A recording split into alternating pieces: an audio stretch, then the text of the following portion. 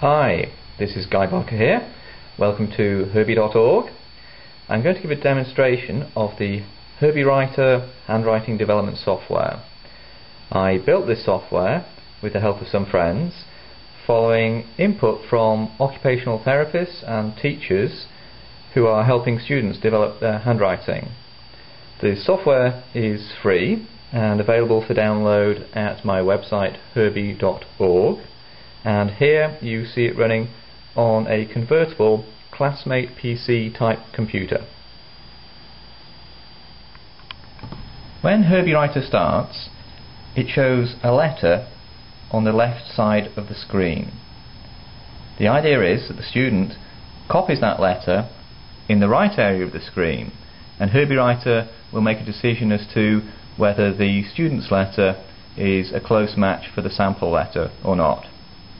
So for example, I'm going to write the letter A on the right side of the screen. Okay, Herbi Writer considered that to be a close enough match, and so moved the letter to the top right of the screen, and the Herbi character smiled for a few seconds. So I'll do that again. And then Herbi Writer says it's okay, and Herbi smiles. Now, if I draw a letter and Herbi Writer considers the letter to be not a close enough match for the sample, then my letter will move off towards the left side of the area where I wrote it, and the Herbi character stays as he was before.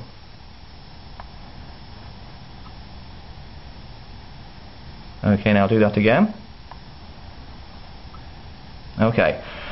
Now, the rules for deciding whether the student's letter is a close enough match for the sample or not can be varied. There are 3 evaluation levels of beginner, intermediate and advanced, and when Herbi Writer starts the first time, it's in beginner level, which means that so long as the student's letter is roughly the same size as the sample letter, then the letter will be considered correct.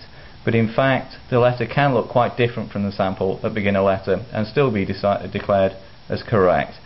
This is intentional, as at beginner level the aim is to encourage the student to want to use Herbi Writer. As the student's handwriting develops, then the level can be changed to be intermediate or even advanced, and at those levels the letter must be a very close match for the sample.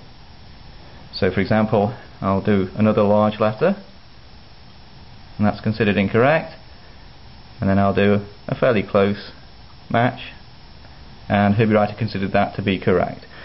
Now you'll notice at the top of the window here is a score, and that indicates that I had 6 attempts at writing a letter, 3 of which were considered to be correct.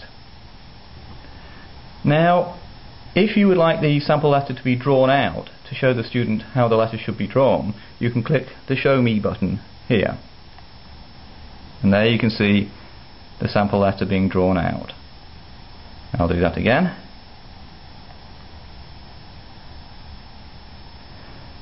And if you would like the sample letter to be continually drawn out, then you can check the Repeat Show checkbox here. When you do that, the sample letter is drawn out, and after a slight pause, the sample letter will be drawn out again. So this gives the student a constant display of how the letter should be drawn. And at any time I can write my own attempt at that letter on the right side of the screen. Now, if you would like, after the student has written a letter that was considered to be correct by Herbi Writer, you could have a different letter shown automatically. And how you do that is check the Random Pick checkbox here. So now, if I write the letter A, Herbi Writer considers that to be correct, and then it moves to another letter at random from the alphabet. So I'll write J here, and now this time I'll do a deliberate attempt at an incorrect letter,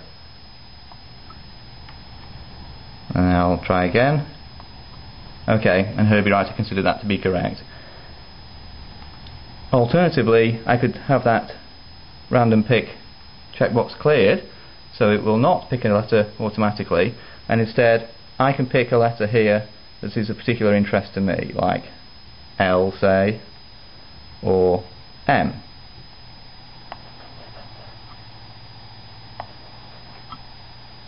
There. Now, some students might not have developed to the point where they can write the letter at a distance from the sample, and it's going to be more helpful to have them trace over the letter. So if you check the trace checkbox here,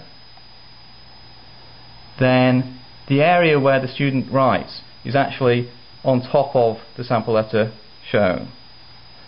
So I will trace out the letter M, and that was considered to be correct. And I'll put that on random pick. Write M. And now it moves to the letter F. And again I'll do an F that's too big, another one that's too big, and then one that's roughly the right size. So now I'll clear the trace checkbox to go back to writing at a distance.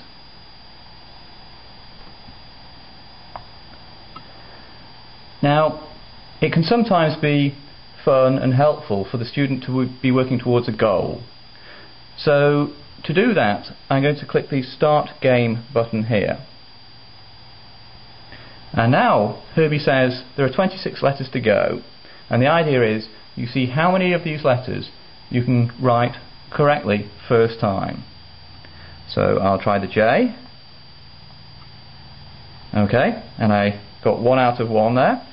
Now I'm going to try a Z, but this time I'll do the Z intentionally too large. Okay, and it said, oh, well, I've had a go at 2 letters, but I only got 1 of them right first time.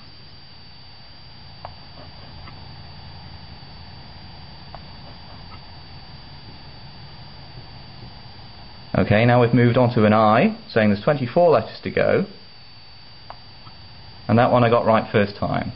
So you can see that it's keeping a track of how many letters I got right first time as we go through the alphabet.